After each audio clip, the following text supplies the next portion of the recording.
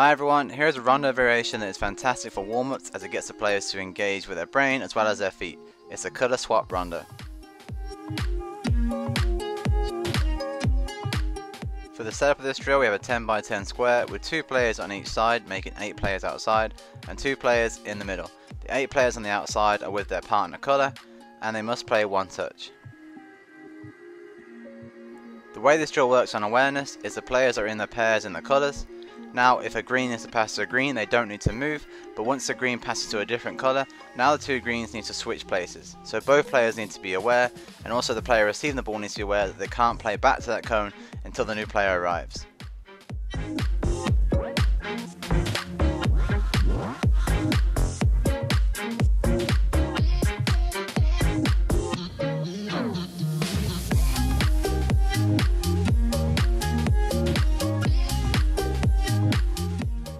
So there's the colour swap Rondo for a fantastic warm-up drill to get the players switched on. Have fun and good luck.